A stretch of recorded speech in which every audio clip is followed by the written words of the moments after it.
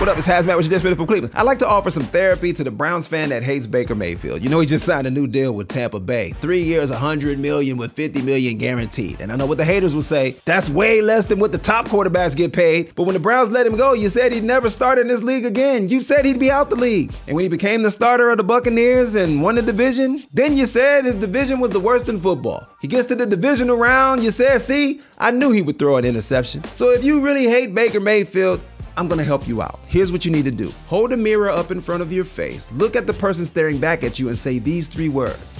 I was wrong.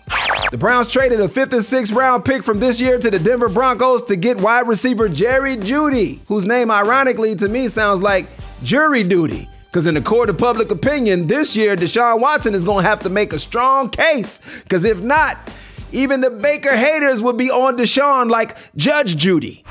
This has been HazMatt with your Dishin from Cleveland.